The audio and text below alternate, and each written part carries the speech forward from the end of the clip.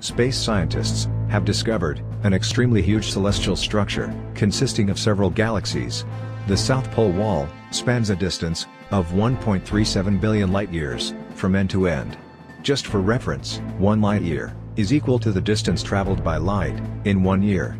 This number is numerically equal to 9.5 trillion kilometers.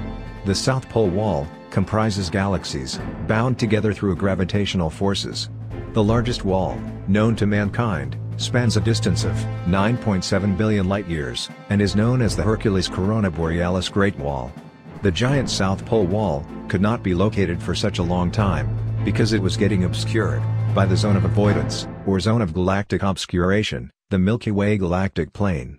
This research has been published in the Astrophysical Journal. Make sure you click on the link in the description below.